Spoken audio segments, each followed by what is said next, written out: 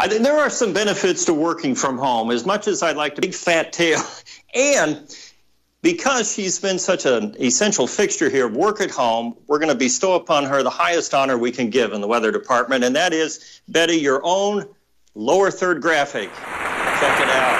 Okay, she is riveted by that, I can tell you. Okay, this is going to be a distraction, but this is sort of a bow to my fans who have said, we want more Betty, which consequently means less of me.